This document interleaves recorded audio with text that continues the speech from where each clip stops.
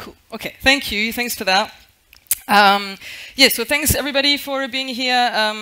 Well, this morning or this afternoon it's 12, so I don't know. It depends on what you want. But so this title is this talk is about textile-based interactions in JavaScript. So this talk is not really about what you should do or what you will do, but it's more about what you can do. A lot of the times when we're at conferences, we talk about the future of interfaces, like with React or web components or the new web APIs or things like that.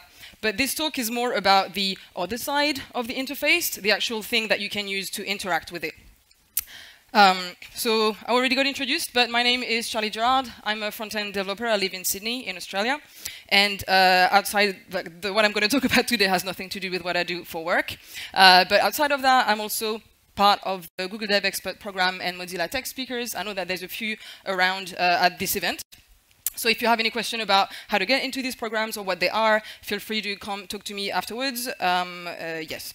So what we're going to talk about today is not about me, but it's about textile interfaces. So what does it actually mean? Just a quick definition, it's using textile as an input to interact with interfaces and or devices. So the main inspiration for this talk is actually something that I came across about 3 or 4 years ago that's called Project Jacquard. So for those of you who don't know what this is a collaboration between Google and Levi's, so the brand of jeans, to create a connected jacket. So instead of just spending some time explaining to you, I'm just going to play the video. No. Okay. Why don't? So there is no video. Great. So there was a video 5 minutes ago, and now there's no video anymore. So I'm just going to talk about what the video shows. So Google partnered with Levi's to embed a jacket with electronics so that you could interact with your phone while you're riding a bike. So if your phone rings and you don't want to take the call, you could just touch the fabric and it would send a signal to your phone, and you would be able to interact with a few different interfaces with that. You could switch the music or get the next direction from Google Map just by interacting with the jacket. And after I saw things like that, I was like, to me it was brand new at the time, like 3-4 years ago. I didn't really know how to make this, and I got really interested into understanding. And this talk is about how you can actually build something similar while just being a JavaScript dev. So why am I actually talking about this? There's a few reasons. So the first one is the evolution of interactions. We still, most of the time, interact with technology using our laptop or our mobile phone, but there's more. Like we can see some people start using voice interaction, people have tried VR or AR, and I do believe that there is some potential in textile interactions as well. And as technologists, I think it's our role we don't have to build these things, but at least keep in touch with what's going on. Another reason is that it's a lot of exciting possibilities. Hopefully, you'll feel the same way at the end of that talk as well. But I know that in technology, well, in our job, we build things that people will use for money and things like that. But to me, technology has a lot more exciting opportunities, and that's why I love this industry. And I'll show you a little bit what you can do with textile. And then finally, and that's a personal challenge, is to demystify what you can come across online when you look at innovations. So every time that I come across something that I don't really quite understand, I don't want to just look at it and not figure out how to build it myself. I don't want to think that you have to have a PhD to build certain things, or you have to be backed up by Google or Facebook. I believe that everything that we see, we might not understand at first. There is a kind of cheap, hacky version that we can do at home without having to think that you have to work for Google to do stuff like that. So now, let's talk quickly about the potential of textile. So first of all, it's flexible. When we think about our laptop or our phone, it's quite rigid. If you try to bend it, well, it's going to break. But with textile, when you embed electronics in it, you actually can, well, it's quite flexible. So you have less chances of breaking it easily. It's very lightweight. Most of the time, we don't even realize that we're wearing clothes. By the way, textile doesn't have to be clothes. It could be there's textile on the table here. You have curtains at home, or towels, or blankets, or pillows, or whatever. In the end, we don't really look at it that way. We kind of just take it as, well, it's textile, it just covers our body. But there's actually a lot of potential there as well. And for it being lightweight, it means that we would maybe be able to kind of walk around without having to carry a heavy phone or a heavy laptop. I started speaking at conferences last year, and even if I try to travel light, at the end my luggage is, or my backpack is actually quite heavy because of the laptop and the phone and stuff like that. So being able to embed that kind of interactions into textile means that we could actually travel even a lot lighter. It is quite modular. So if you want to build your own things, you can add different components. You could add lights or flex sensors or all that stuff, and you get to build it yourself. So you get to decide where you want it to be. Even if it was on a t-shirt, it could be the shoulders or the back or whatever. So you don't have to actually buy something as it is, like the phone. You don't, I mean, well, Google, I think, was working on a modular phone. But in general, when you buy a piece of tech, it's kind of like, you know, you just buy it and that's the way it is, and you don't get to decide what parts you want. But by building your own textile interfaces, you get to decide the interaction and the sensors that you want to embed in it.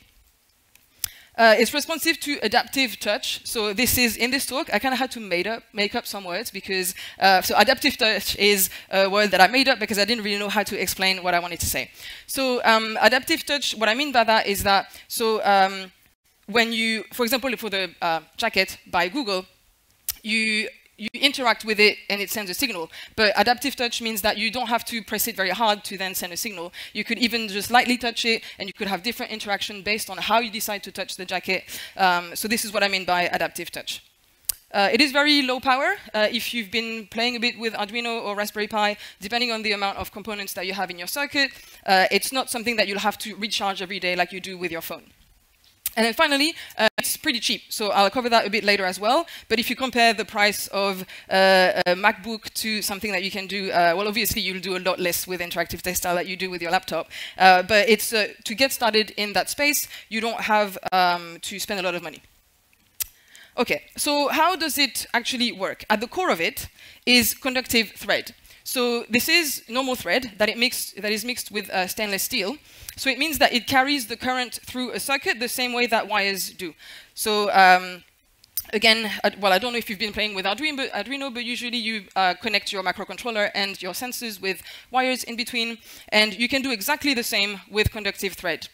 The main difference, though, is that usually wires are coated, like they're wrapped into some kind of plastic, so you don't really interact with them, whereas the conductive thread, it's bare.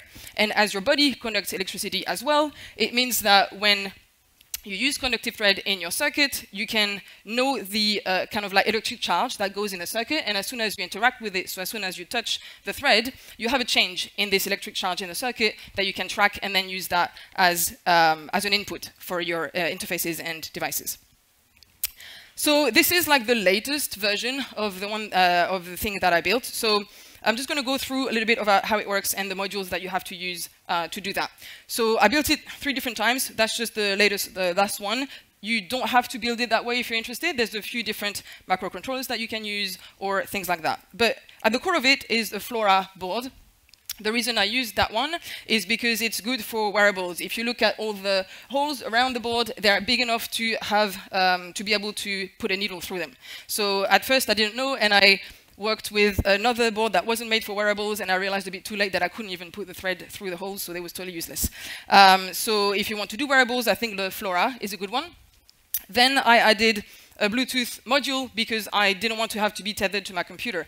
Obviously, I want to be able to walk around and be in the street or whatever and communicate to my phone or my laptop via Bluetooth. Then you have high-level resistors. I'm not going to go too much into that, but to be able to filter through and get data from the amount of touch, the capacitive sensing, you have to use resistors. Then I have 2 pieces of threads. And finally, a battery to make it totally portable. Okay. It's $48. So if you want to buy all these components online, it would only be about $48. So when I was preparing this talk, I realized that Google actually partnered with another brand called Saint Laurent to make a backpack. So now they also have an interactive backpack. But the thing that I looked at it after, and I was like, 685 pounds? Are you for real? And now I'm like, no, I'm letting you do that for $48. So it means that instead of having to buy something that is super expensive, you could actually start playing with that technology and put like interactive stuff in your backpacks or accessories or whatever for a lot cheaper. Okay, so in terms of code, now we assembled the whole hardware together. So you can't do everything in JavaScript, so that's a bit of Arduino, but I'm going to go through it line by line, I mean block by block. So that's pretty much all the code that you need to upload to the Arduino. What's going on here is that we instantiate the Bluetooth communication. There is a capacitive sensor library for Arduino, so you don't have to write it yourself. You just create 2 capacitive sensors for the 2 pieces of threads that I used. And we use a threshold. So as I said, in a circuit, there is always an electric charge, but you want to be able to track when you're touching it. So you put a certain threshold so that when it's over, this one is 1,000, but you could decide whatever you want, really, based on the interaction that you want. But as soon as the value coming back from the Arduino will be over 1,000, it means I'm touching a piece of thread, so do something in the browser.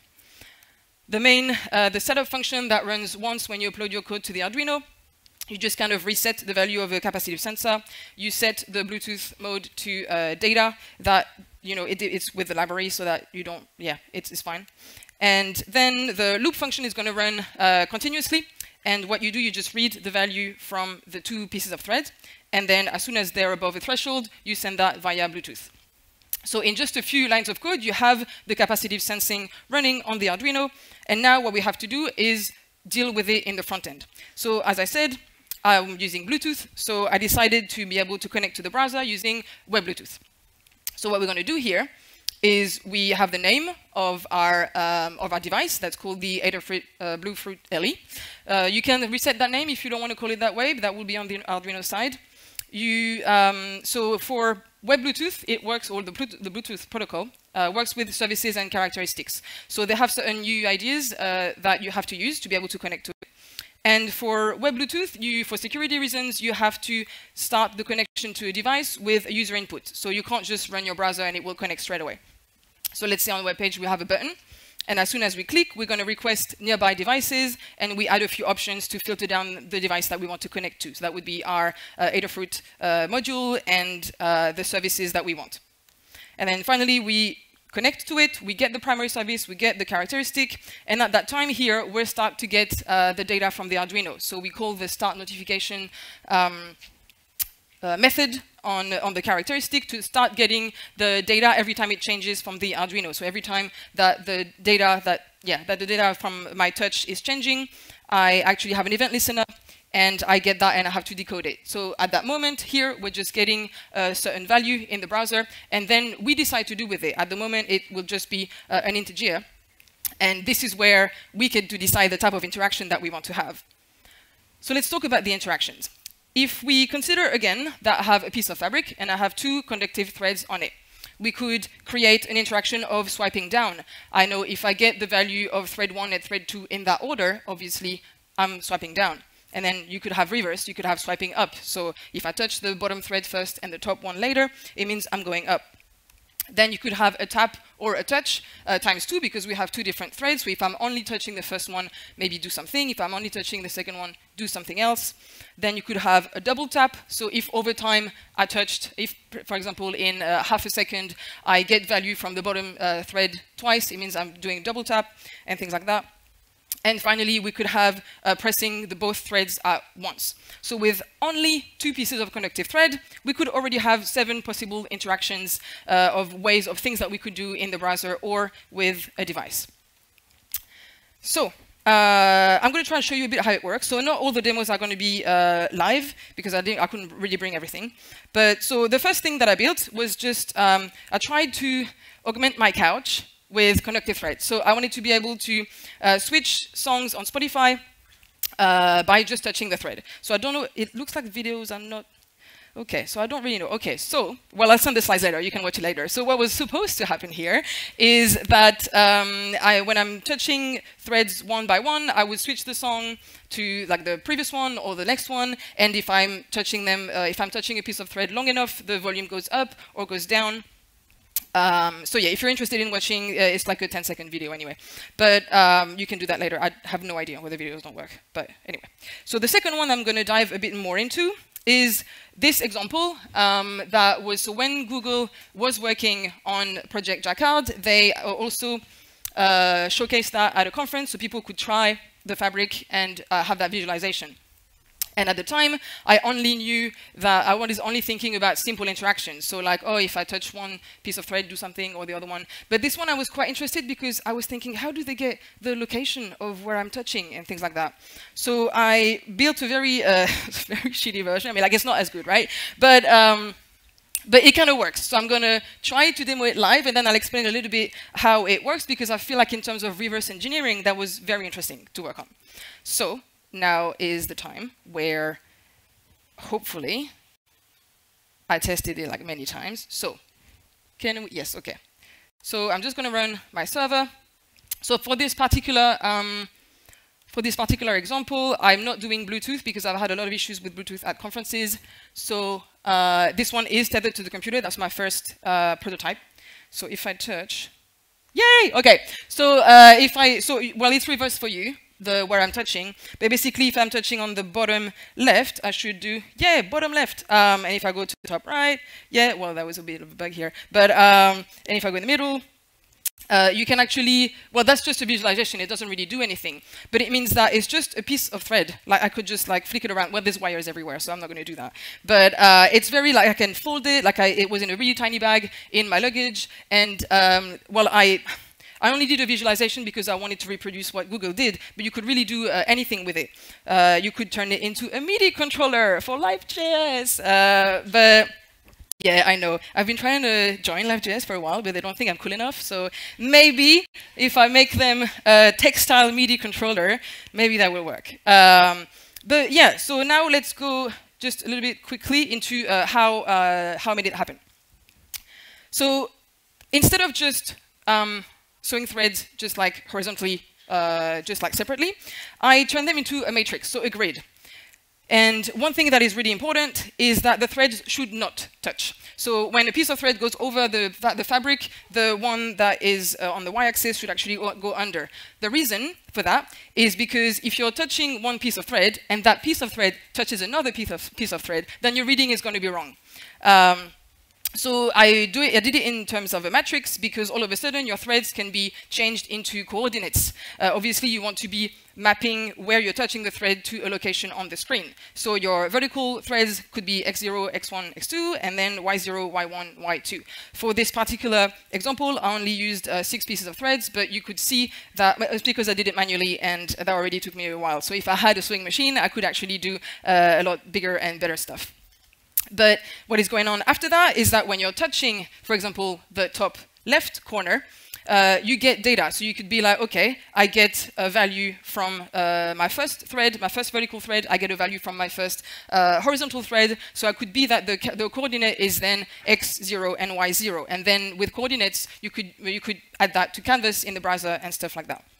So, for example, as I showed here, as I'm touching the middle thread and the bottom thread, like vertically, horizontally, I apply that to then my visualization in the browser. Yes, and then you could actually also have, that's the second made-up term, temporal gestures. It sounded smart. I don't really know how to call it, so, but if it sounds smart, I'll take it. So here, when I showed you the demo, I was just touching one at a time, and it was impacting the visualization.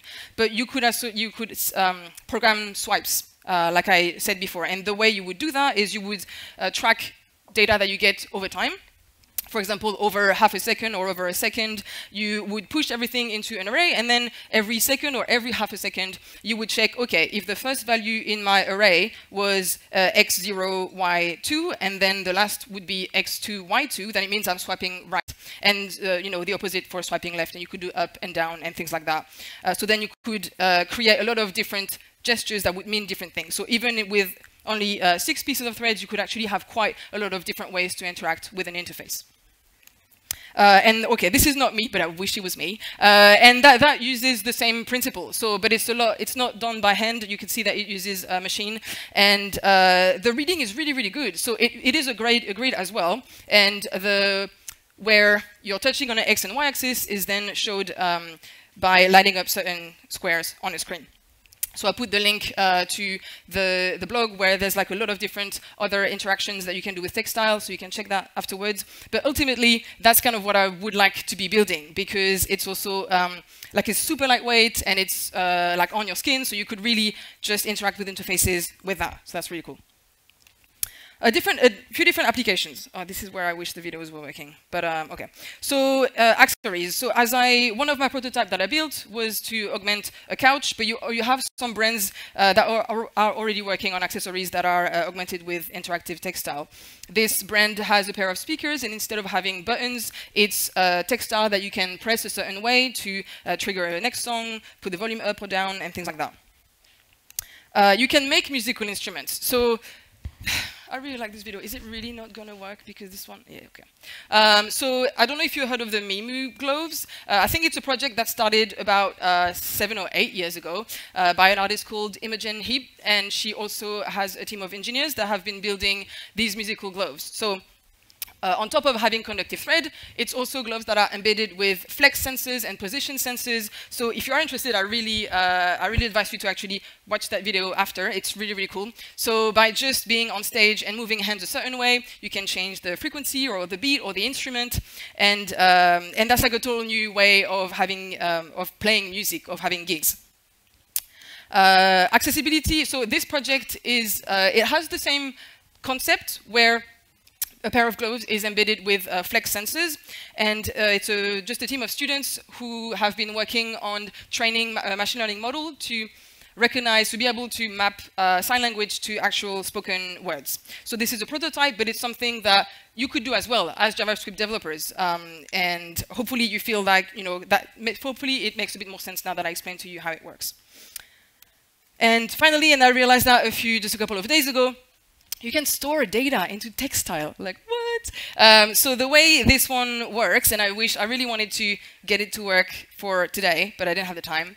It's like if you magnetized conductive thread, you could actually encode bits into it, and you can just like send messages. So this particular demo is actually around gesture recognition with just magnetized thread. So it's not using the camera, it's using the magnetometer in your phone.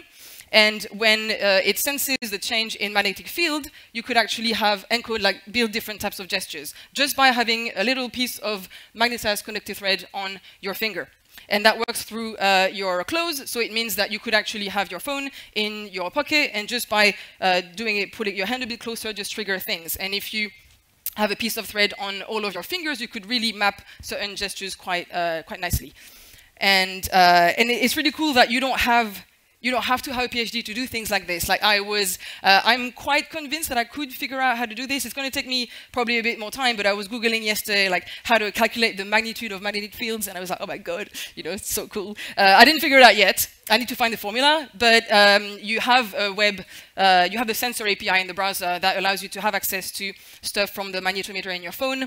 It just doesn't give you the magnitude, so you have to calculate it yourself. So maybe I will come back one day and I would have figured it out. But of course, I've been talking about the possibilities and how excited I am about this, but there are limits, so I have to mention that as well. It is partially waterproof. We're talking about textile, so obviously, if you wear something on a jacket and it rains, you have to be a bit careful. But you can add a certain coating. So there's a spray that you can add on conductive thread to make it waterproof. Conductive thread works for 2 years maximum, so I think it works well for 2 years, and then not that it doesn't work anymore all of a sudden, but it means that the reading might change over time. And finally, quite interestingly, the capacitance changes with external factors, and that will impact the way that you're going to code, that will impact the threshold.